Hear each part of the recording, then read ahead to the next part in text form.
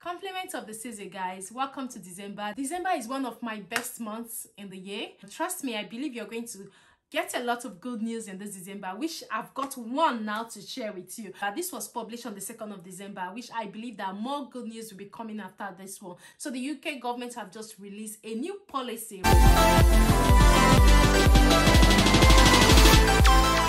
Hey guys, welcome back to my channel. My name is Fadura. If you're joining me for the very first time, for my returning subscribers, I want to say thank you guys for always sharing my videos, for always coming back to watch my videos. I really do appreciate it. If you're new to my channel, on this channel I create content on how you can migrate to the UK, jobs with visa sponsorship to the UK. I would say I share jobs almost every day with visa sponsorship from overseas to the UK, and studies in the UK, scholarships in the UK, everything you can think about the UK. So if you're someone who is interested, do stick around and hit on the subscribe button, turn on the notification, so each time I upload a new video, you're going to be the very first person to see that video. So guys, let's quickly dive right into today's video. So in today's video, I've got a very good news for you.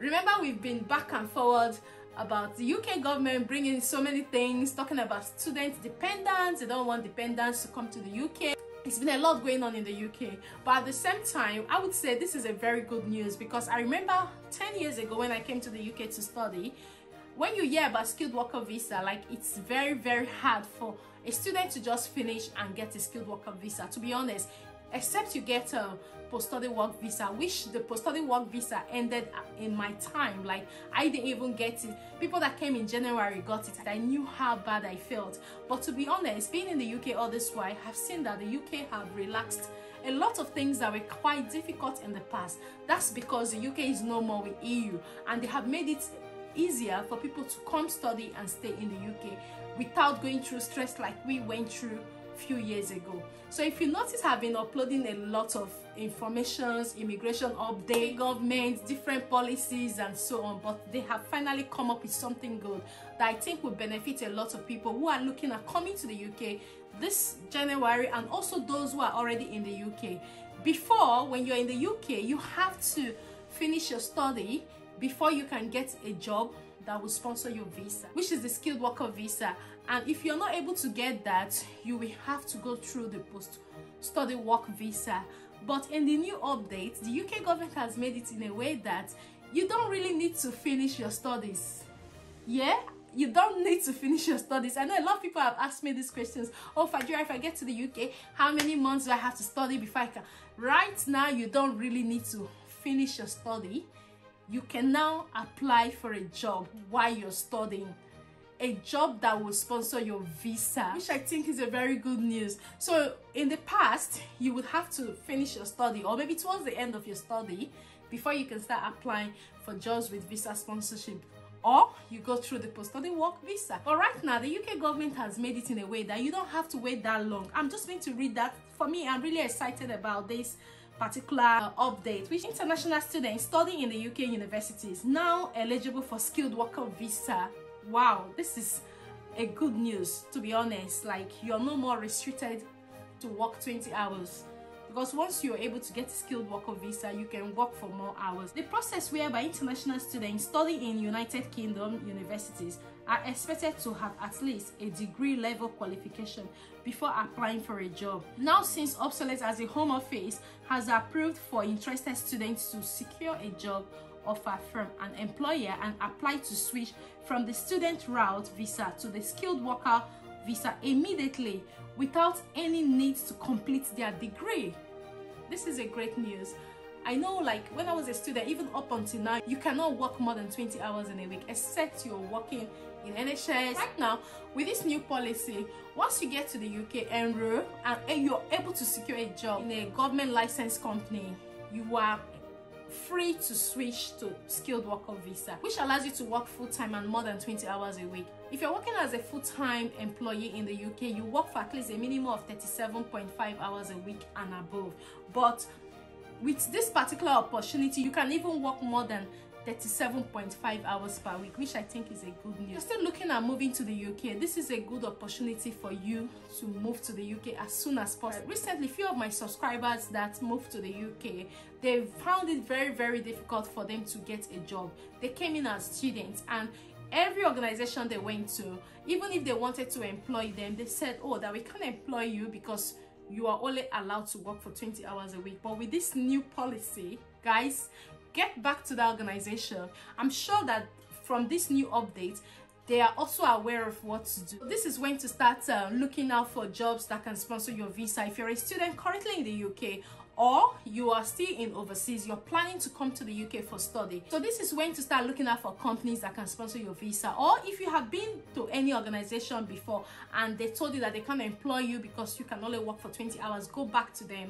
You can now work as much as you want, provided they can sponsor your visa. So this is when to start looking out for jobs that can sponsor your visa. I'm going to leave the list to this licensed sponsored companies in the description box below, which you can use to also search for companies that are willing to sponsor your visa. So the good thing about this new policy is that if you are supposed to spend like up to 7-8 years for you to get your indefinite leave to remain, you're sure of 5-6 years for you to get your indefinite leave to remain. So what happens is that once you come to the UK as a student, you're able to get a job that can sponsor your visa on a skilled worker visa. So if you work in that organization for up to 5 years, you are now eligible to apply for your indefinite leave to remain. Then after 12 months, you can now apply for your British citizenship, which I think everyone has been looking forward to that. So I'm going to go to the eligibility requirements for skilled worker visa. So if you're here as a student or you're planning to come as a student, what you can do is once you get here, you have to look for a job, which I'm going to be sharing with you.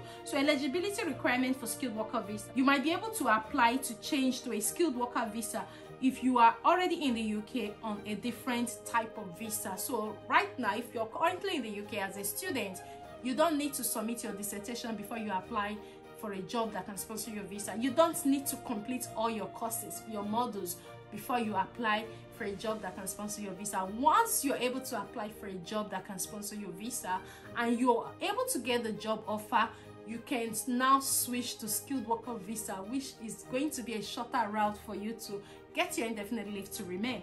So the next requirement, you must be able to speak, read, write and understand English, which the IELTS or the NERIC and ETSIS will do that for you. Then you will need to be paid at least £25,600 per year or £10.10 per hour. Whichever is higher, there are different salary rules if you work in some healthcare jobs, which are the going rate is based on national pay scales. If you get a job in a care organization where they pay £20,418 per annum, you're eligible to apply for a skilled worker visa. Or if the rate is £10.10, you're still eligible to apply for a skilled worker visa. Or if you get any other job that will pay you a higher rate, which is £25,600 with an organization that are licensed to sponsor your visa, you are eligible to apply for a skilled worker visa as a student now in the UK. So the visa is only valid as long as one remains in the same role with your sponsoring employer. So provided you're working in that organization and let's say you've worked for that organization for 5 years and they have sponsored you for 5 years, your next visa will be indefinite leave to remain. Then after 12 months, you can apply for your British citizenship. And even if you have worked in different organizations, say if one wishes to change rules or employer, one will need to apply for a new skilled worker visa. So for instance, within the 5 years, you have worked in different 5 organizations. Say company A for 1 year, company B for 1 year, company C for 1 year, company D for 1 year, and company E for 1 year. That is 5, right? If you have worked in 5 different organizations within those 5 years on a skilled worker visa, which is a tier 2 worker visa, you are still eligible to apply for your indefinite leave to remain. The thing about skilled worker visa, once you move to another organization, the new organization or the new company you've gotten a job with, we need to give you their certificate of sponsorship for you to apply for a new visa. So if you keep moving within these 5 years to different organizations, you will need to apply for the skilled worker visa with each company you move to. So like I said, irrespective of how many companies you have worked, provided you have been on this visa for 5 years, even if it's different organization, it still leads to your indefinite leave to remain.